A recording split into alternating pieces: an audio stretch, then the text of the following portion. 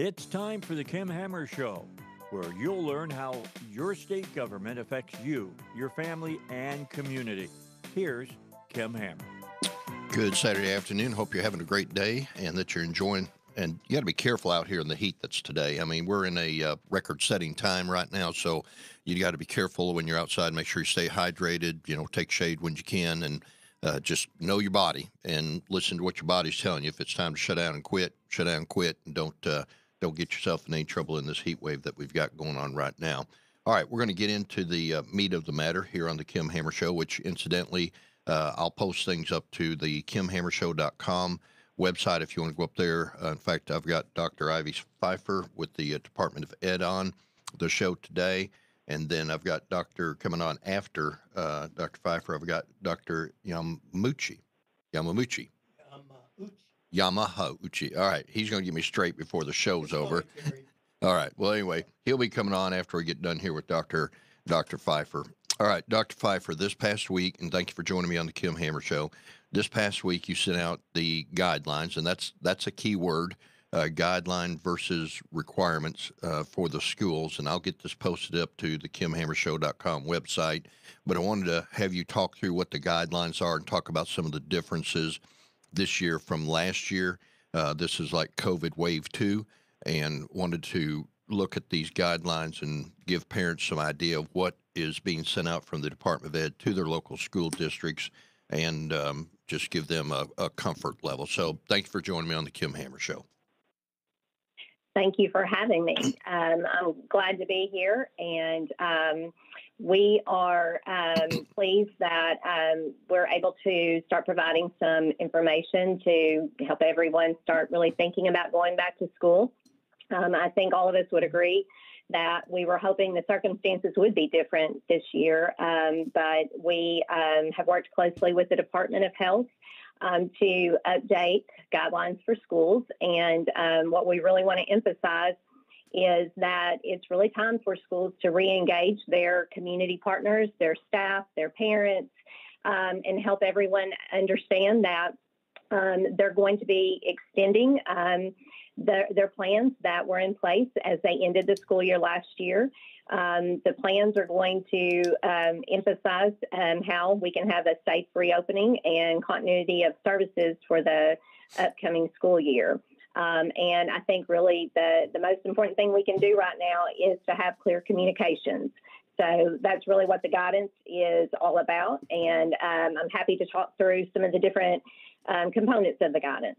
Do you kind of feel like deja vu or Groundhog Day?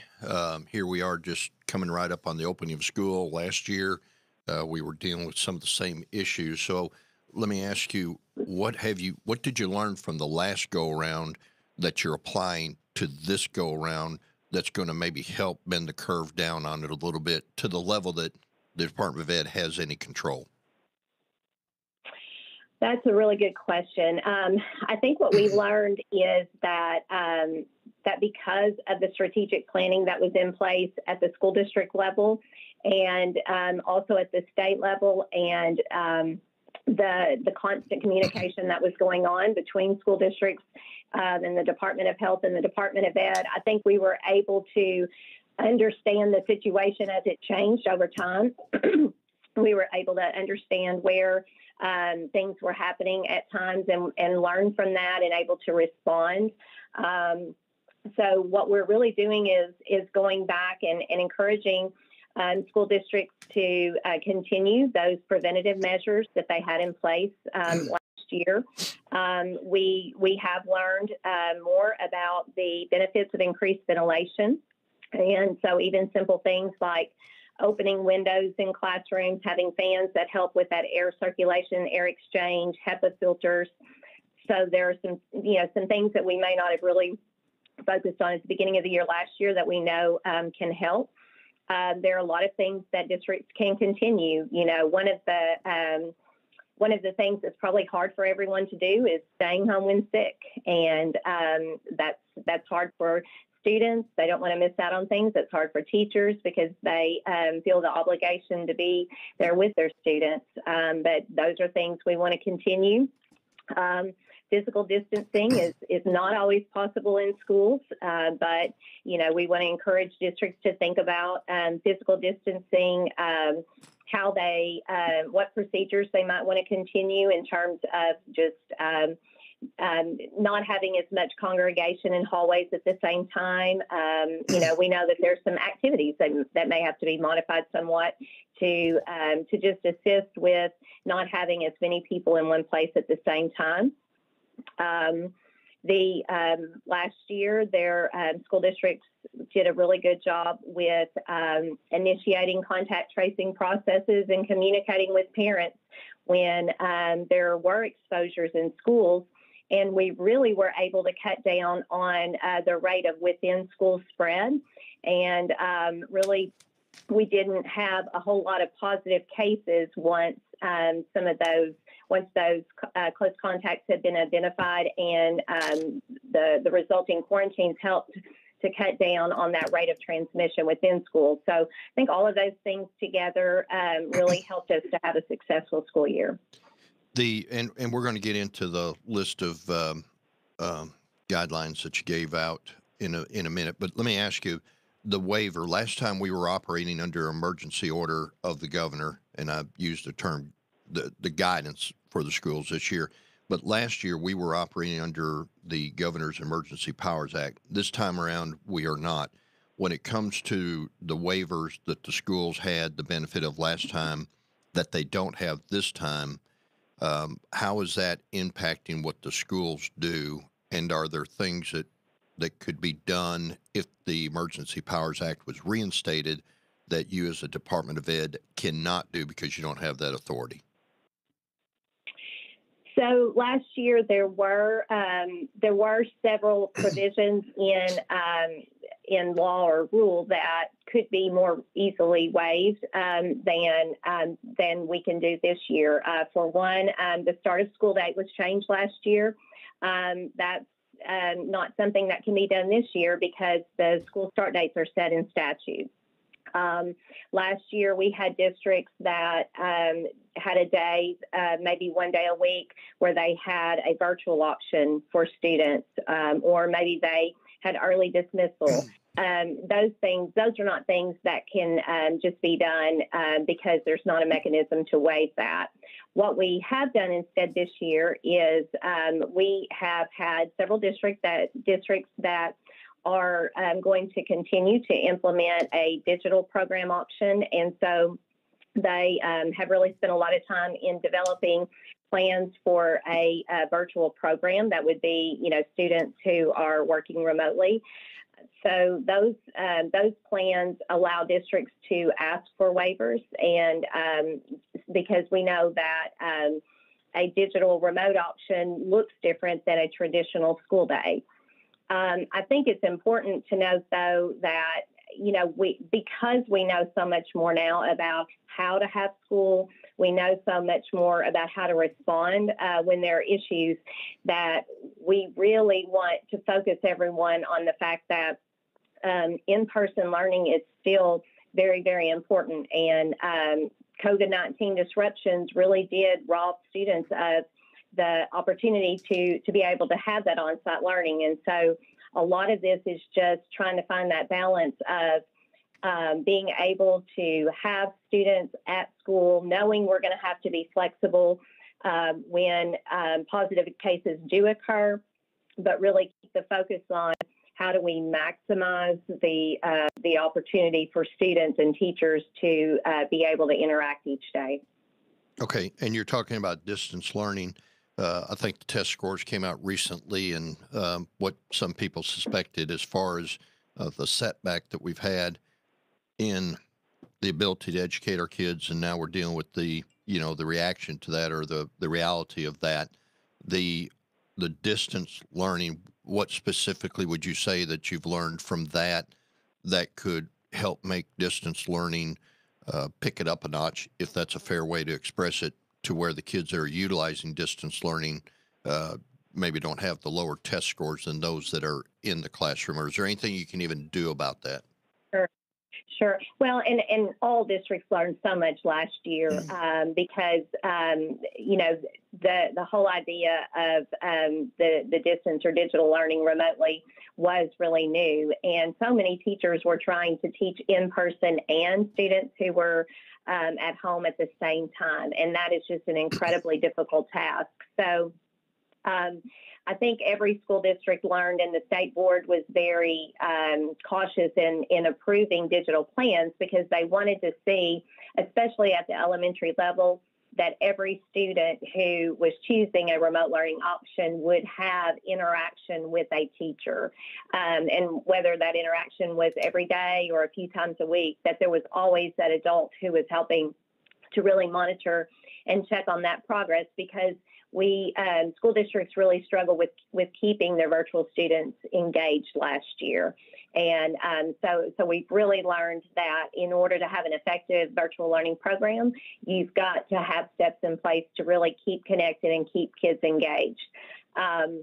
There's still a lot of analysis that we need to do with our summative test scores.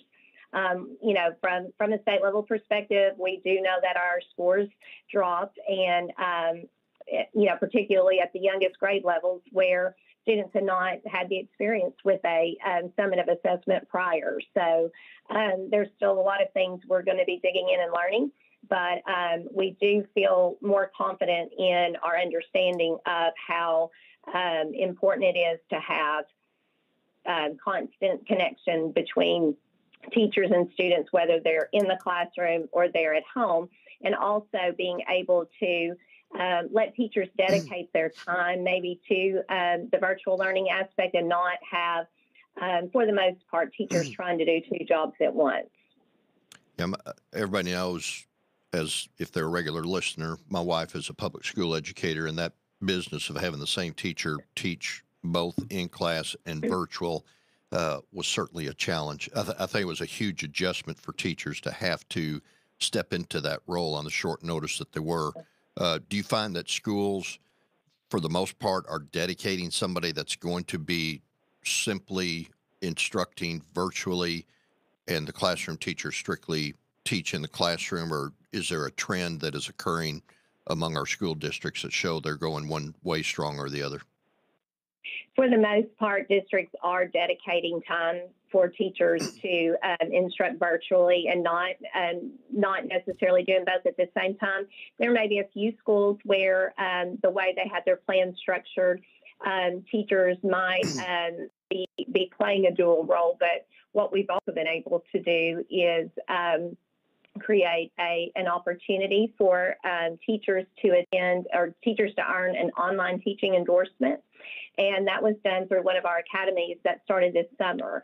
So teachers who are going to be doing virtual teaching next year, and I don't remember the number of enrollees that we had, but I know we maxed out our capacity at the different institutions that implemented this, but really focusing on helping teachers add an endorsement to their license to understand how the practices of online teaching do need to be different. So it was kind of that value add to their teacher license. It was great professional development, and they're going to be connected in cohorts through the upcoming school year as they finish that online degree. So we think all of that together is really going to help the whole virtual learning process. We do have some districts that didn't apply for a virtual program, and so the window has been extended because we know that now there's a greater demand by parents just with concerns about the upcoming school year. Okay, I need to ask you a question that I was asked to ask you. Given that some school districts have chosen to offer virtual options for older students but require in-person attendance for K-6, the age group that hasn't been vaccinated, will ADA be giving those school districts the option to refill their virtual plans or encourage them to offer virtual to K-6 age children? Yes, they will have an option. We put out a memo last week to explain the process. So districts need to notify us by next week if they plan to take advantage of that extended timeline.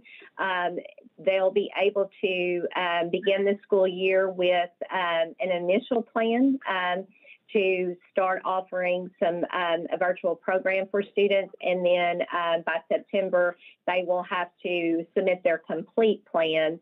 And our state board will be looking at that. Okay. And approving those at that time. All right. So what I want to do, I want to run through this guides for school real quick, and I'm going to have it up on the KimHammerShow.com website. You can go up there and take a look at it if you have questions about it. And let me just kind of run through some of the highlights. You give the opening comments, because many schools serve children under the age of 12 who are not eligible for vaccination at this time or not fully vaccinated. The guidance emphasizes implementing layered prevention strategies to protect people who are not fully vaccinated. You go through all those down to the first point, which is vaccinations.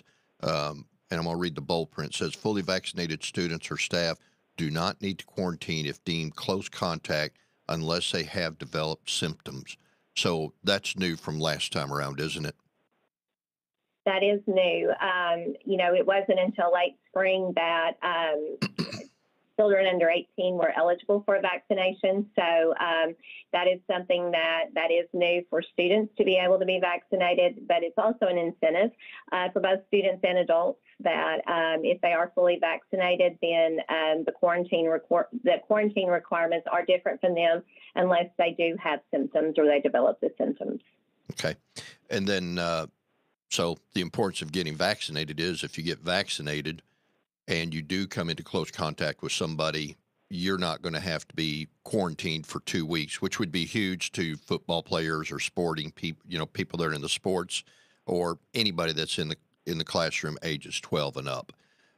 Yeah, I definitely think it's an incentive. And then also just the realization that, vaccines are the most effective strategy that we have to protect individuals. And we are encouraging districts to host informational sessions with the support of local medical professionals, partnering with their communities and helping to initiate vaccine campaigns for both students and staff. So let me give you this scenario because I'm thinking about some of my districts. I think most districts are like this. You take the age 12 and under, they're going to be isolated to a particular building. They're not going to be commingling during the school day with those that are 12 and up that have been able to be vaccinated. If all the teachers in the building have been vaccinated and all the staff in the building they've been vaccinated, as far as an outbreak in an elementary school, it would occur only if it came in with the student or somebody from outside the building came in and brought it and exposed the kids to it. Am I on track so far? So, I think that may be more of a question for the medical professionals to answer. I do think that we can expect that that data are going to look different, between schools based on the ability of people to get vaccinated. Not every school configuration is the same, so it would be hard to say and pinpoint exactly where, that you might see differences due to the rate of vaccinations. Sometimes, 12-year-olds can be in, you might have some 12-year-olds, in fifth grade, you might have some 12-year-olds in sixth or seventh grade, so there's always going to be those variations. And that's really what makes every school district unique, every school building within a school district unique. And so, there are going to be times where it's going to be really hard to determine a vaccination status, just based on who's in the building. What are you doing as a department and what are school districts allowed to do as far as checking? I know, like when we go in and out of the Capitol, if you got a temperature thing there, you got to check your temperature. And I also know, from working with educators that parents are going to drop their kids off if they're sick because they don't want to, they want to go back home and sleep or they need to go to work and they can't really afford to miss a day of work. And you got to deal with that. What's the comfort that you can give from the guidelines that are being passed down by ADA to the schools that is providing some level of assurance that you're trying to screen the carriers of COVID at the door before they get out into the entire population of the school building? So we really are encouraging districts to continue to screen individuals who come into facilities or in cases where, during summer athletics, screening their athletes. We heard of several instances last year where screening did catch people who didn't even realize that they were sick. So it was an effective tool. And we would encourage districts that had successful screening practices to continue that. I know at times it can be inconvenient, but it is one of those strategies as part of multiple prevention methods that is still a good idea. Okay. On the mask or face coverings, you give some guidelines, which we know the hot topic right now is Act 1002, I think, about the mandate being gone. So it does limit you as a school or school district from mandating that masks are used, but you're giving out the guidelines. Correct interpretation?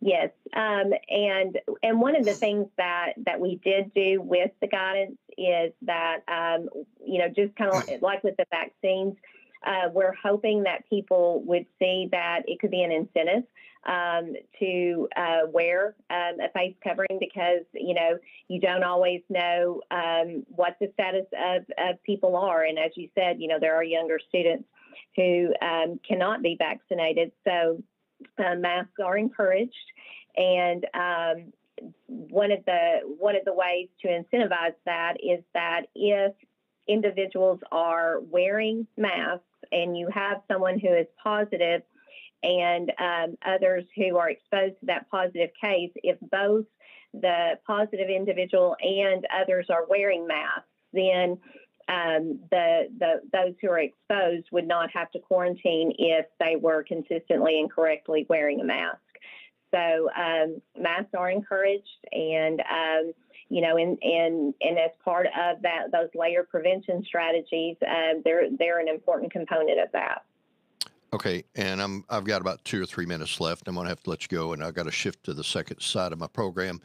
Physical distancing. I know there were some changes. It says at least 3 feet of physical distance between students within the classroom, and at least 6 feet between students and adults, and between adults who are not fully vaccinated. You don't have any way to know who is or who isn't. How is that enforceable in real application? And that's something that each individual school building has to deal with. In some cases, they have set up the classrooms or set up cafeterias and other places just to allow for that. I think that's one of those things that's not an exact science, but there were school districts last year that were able to, just by the very nature of how things were set up, there were consistent seating charts. There were just practices that were put in place that really helped to promote that and help them to be more comfortable with the fact that, they were able to keep people spread out to the extent possible. Okay, I got like 2 minutes, so I'm going to give you the final question. Even when COVID goes away and we get the numbers down to what people can sleep at night, are we ever going to see education be the same? Are we going to go back to what we had, or is it ever going to be the same as far as method of delivery? I think that we've realized that technology can play an important role in enhancing educational opportunities. It can provide some flexibility and some added options for us. My thought is I would hope that education is continuously getting better. This has been one of the greatest challenges that educators have faced in my career. And I think that with every challenge, we're also presented with the opportunity to learn, to grow, and to get better. So I would hope that education is going to constantly evolve, and we're going to learn, and we're going to get better. All right. You've been listening to Dr. Ivy Pfeffer with the Department of Education here in Arkansas. I thank you for taking time to be out on the Kim Hammer Show today, and you go up to the website for the full list of guidance that was sent out to the schools this past week. And also, as they modify it and come up as we prepare for the start of school, I'll get it up on the KimHammerShow.com website. When we come back, we're going to have an interview with Dr. Yamauchi. Did I get there close, Doctor? Perfect. Very good. Quit on a positive note. We'll be back after the break to the Kim Hammer Show.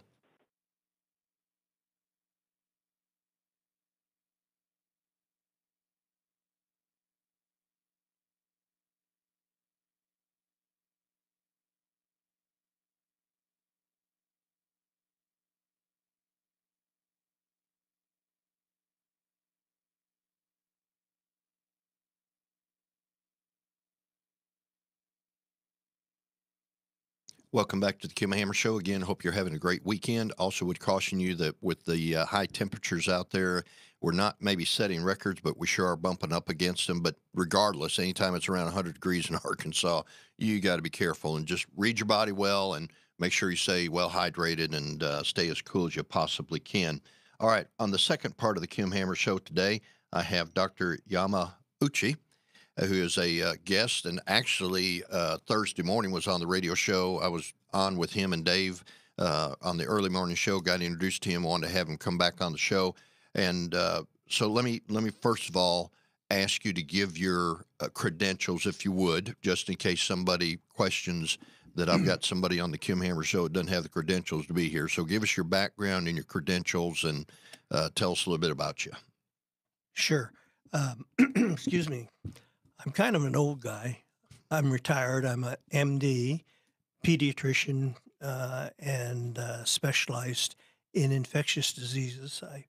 I was a member of the faculty at the University of Arkansas. I got my training at the University of Oregon in medicine, and then did a fellowship or special training at UCLA in Los Angeles. I'm a specialist in virology. That's where I did most of my training postdoctorate after my MD. I came to Arkansas. I was like in the like there were 10 pediatricians, and now we have over 100 just at the Children's Hospital. I was head of infectious diseases at the Children's Hospital. I have taught at the CDC in Atlanta.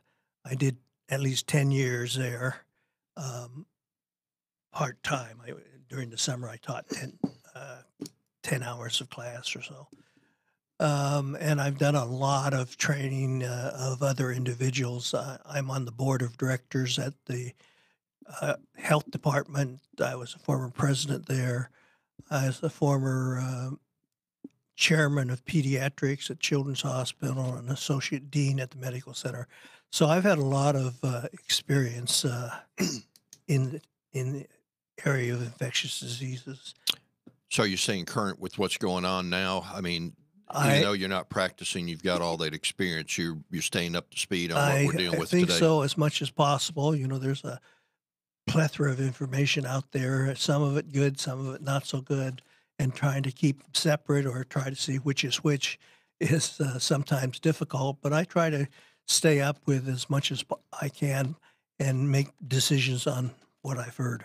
So let me ask you, with your 10 years of teaching experience at the CDC, one of the things we as legislators get sometimes is mixed messaging because CDC is quoted so much. Sure. And, you know, it seems like depending on which way the wind's blowing, depends on what comes out of there. Yes. Tell us about the CDC, about the structure of the CDC, and how is it that they could be regarded as an authority that some people quote and other people cuss?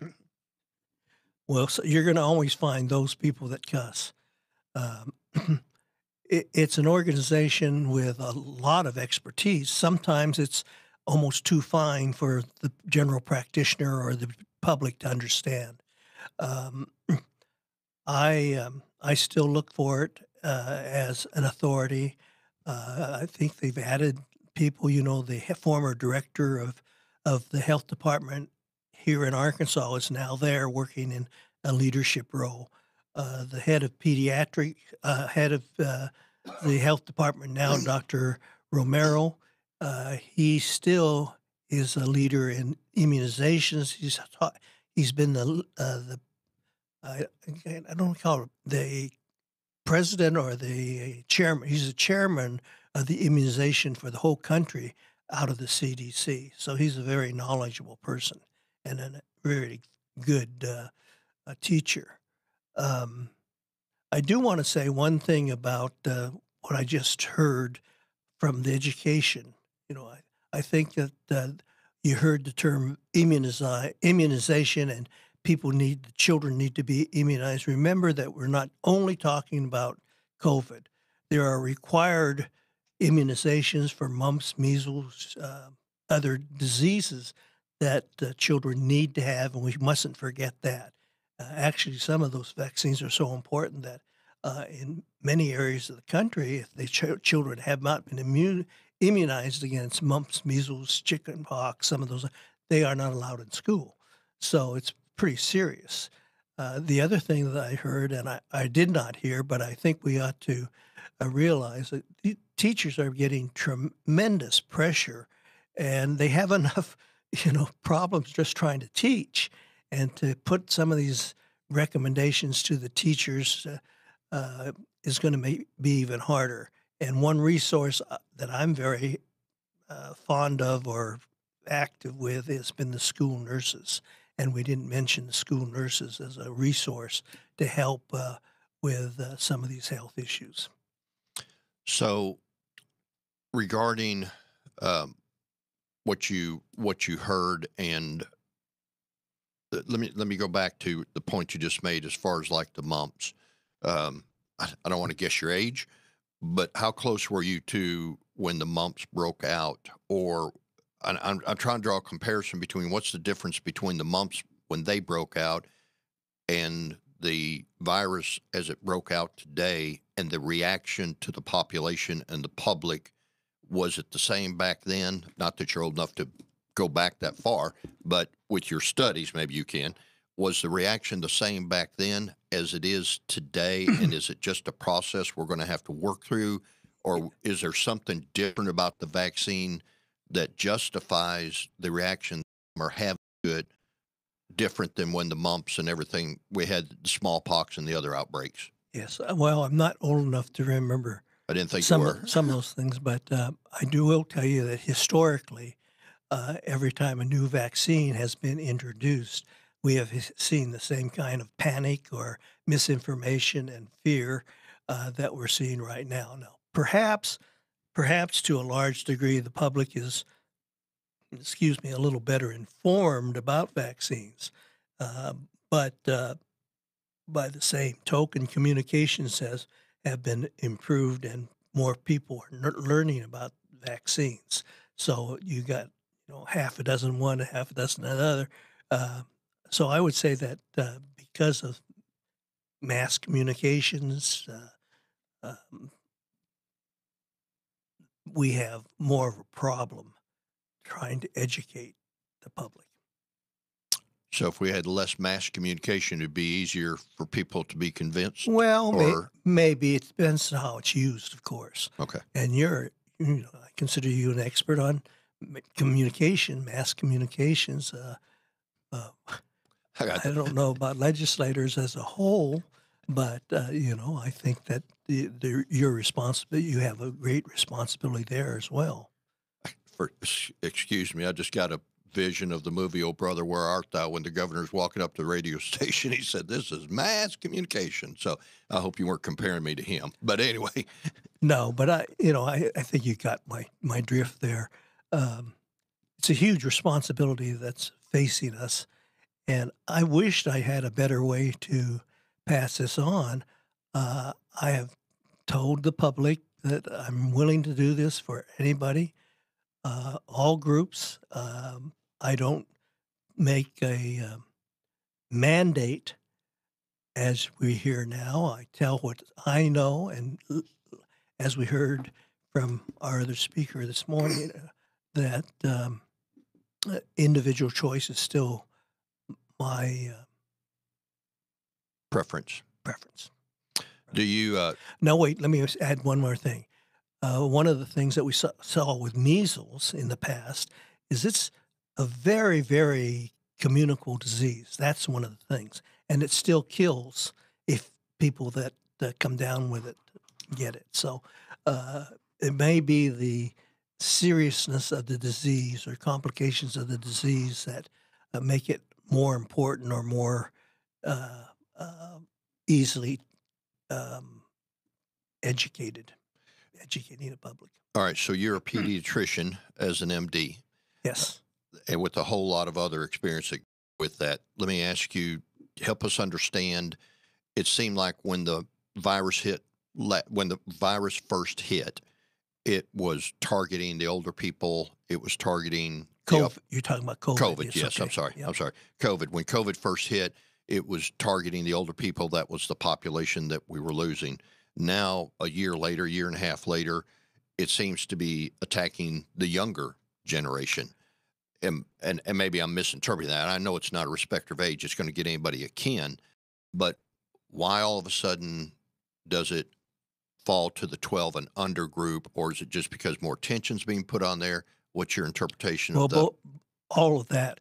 I think that, the older individuals that were being stricken with this disease early and remain the most vulnerable have other underlying diseases or conditions, heart disease, pulmonary problems, diabetes, immunodeficiencies.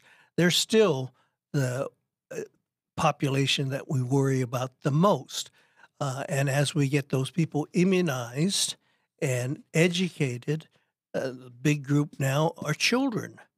And how serious this will be in children remains to be seen. It doesn't look like children that contract this disease have the same outcomes or serious outcomes that we see in the older individuals.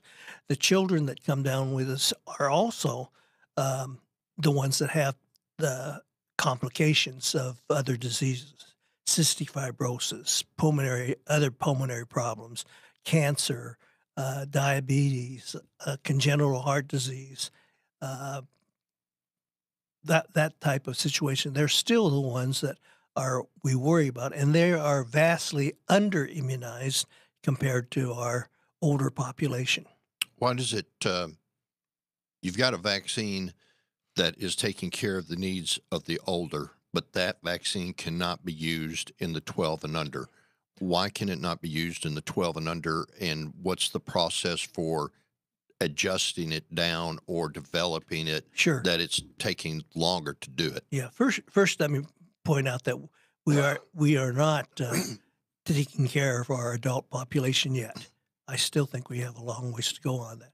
As far as children, we don't have the studies or the experience yet to say that this is effective. My guess is it will be, but I don't know if there's side effects that children might have that from the vaccine that adults don't. And after we get a few more studies or more use in children, and what now I'm talking about the older child or the 12 years old up, we should have some of that data.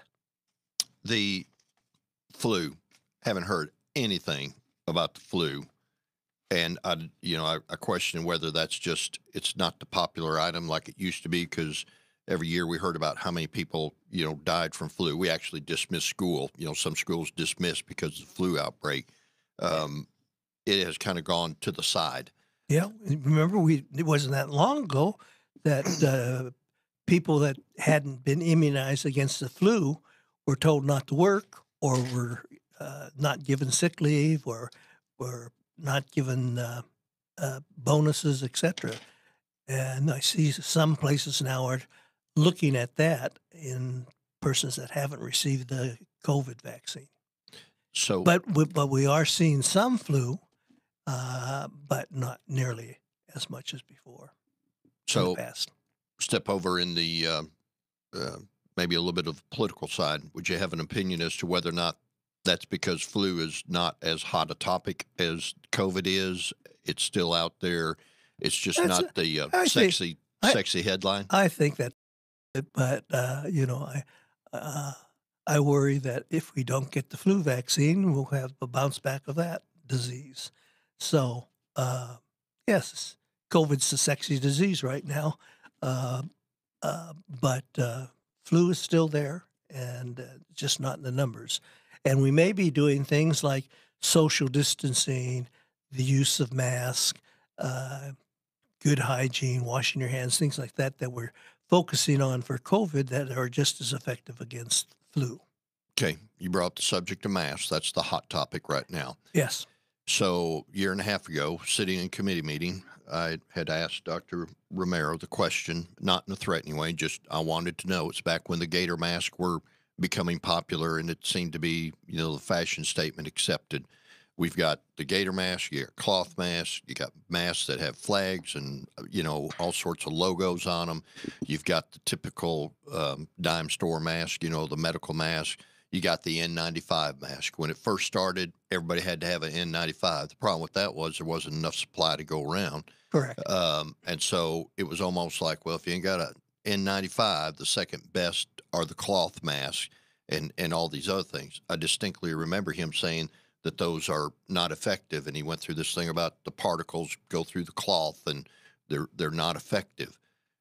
So with your years of experience, what is your position or what is your opinion about the mask, and how effective are they in preventing the spread of not even COVID, but what about other things like flu and other type of airborne diseases? Well, I think there's some effect, but I don't think that's the answer.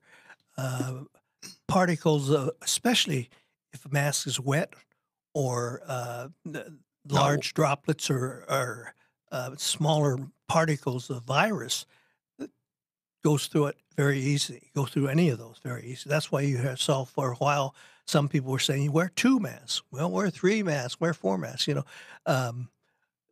We do know that particles of the virus can pass through most of the material that is being used for masks. But I think that the main place I like masks is for education. You see somebody wearing a mask and you say, oh my goodness, that person has a disease, I'm staying away from them.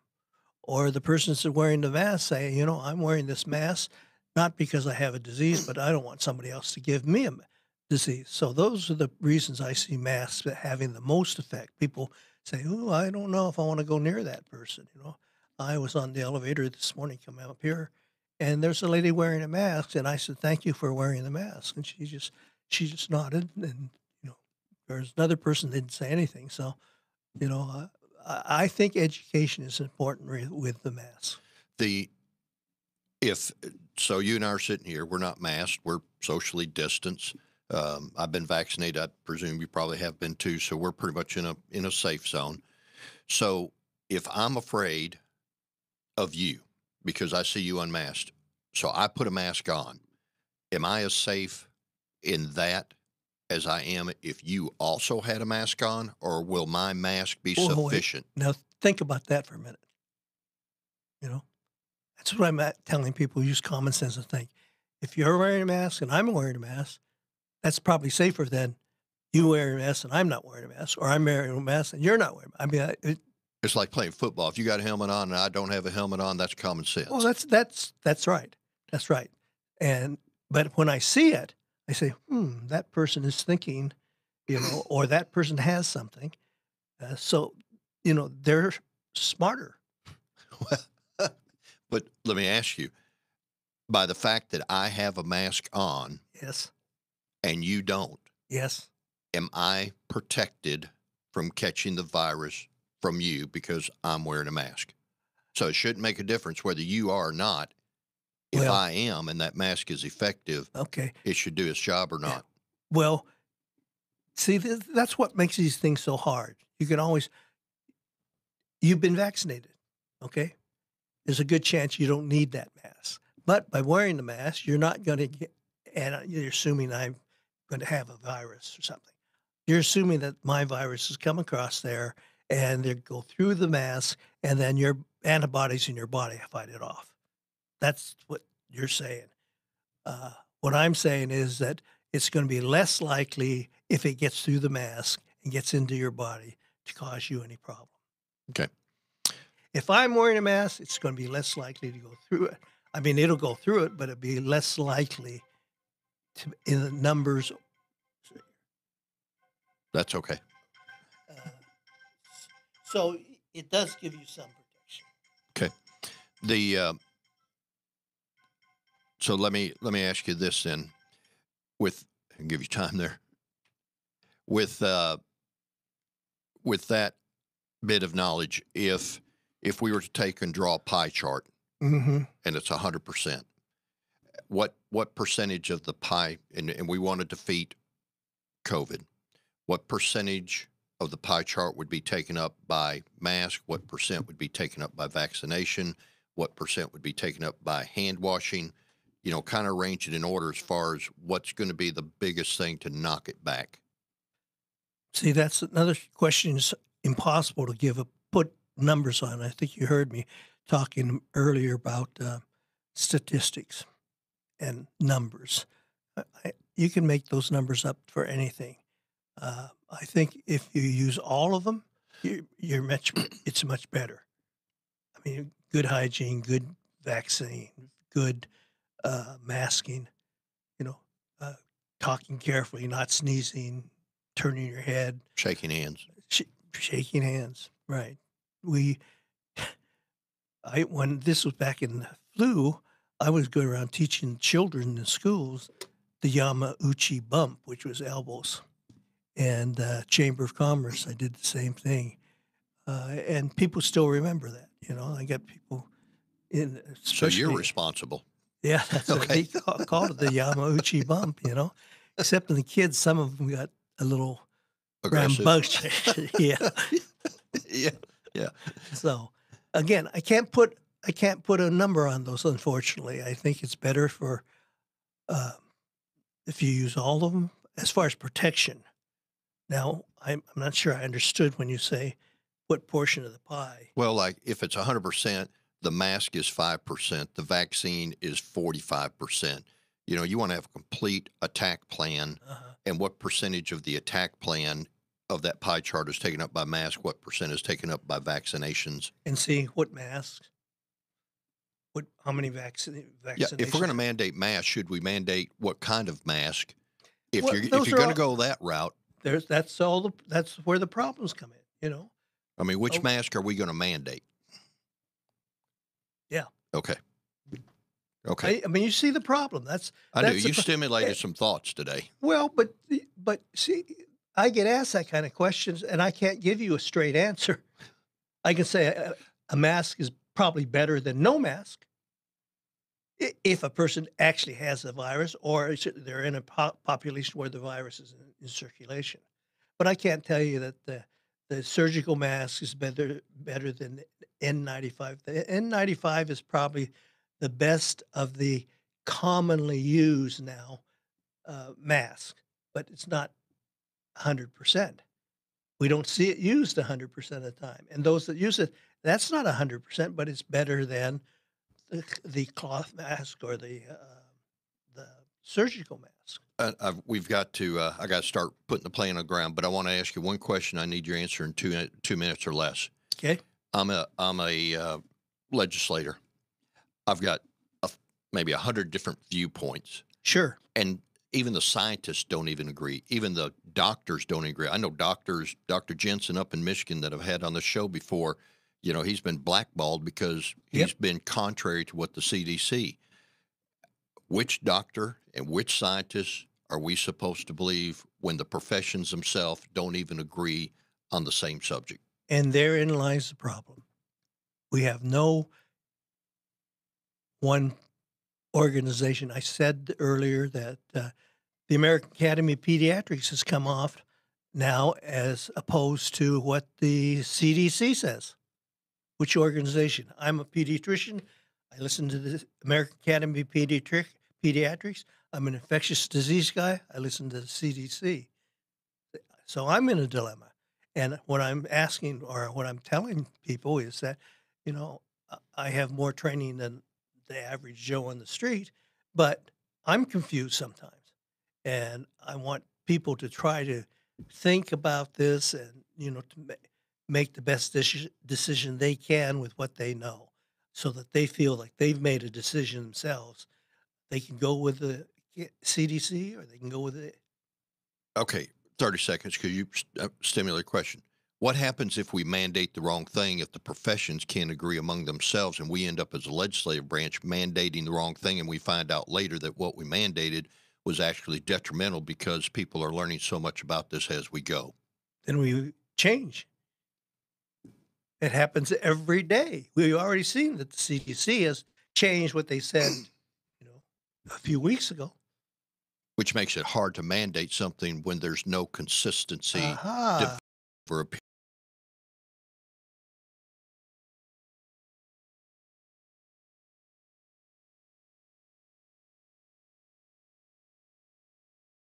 Let me help any way I can. Well, I tell you what, your wealth of information, and I appreciate the conversation. Be better educated for it. I hope so. Thank you. All right, you've been listening to the Kim Hammer Show. We had on earlier Dr. Ivy Pfeffer with the Department of Ed talking about the new guidelines. You can go up to my website, thekimhammershow.com, in order to get that list of guidance, not regulations, but guidance that has been given. And then secondly, we had on Dr. Yamauchi. And thank you for coming on, Doctor, and thank you for your years in the medical experience that you had. We hope that you have a great rest of the day. Remember, be careful, plenty of water, cool, don't overexert yourself. The ERs can't handle any more folks, so don't contribute to the problem. Be smart. This is Kim Hammer and the Kim Hammer Show. Thank you.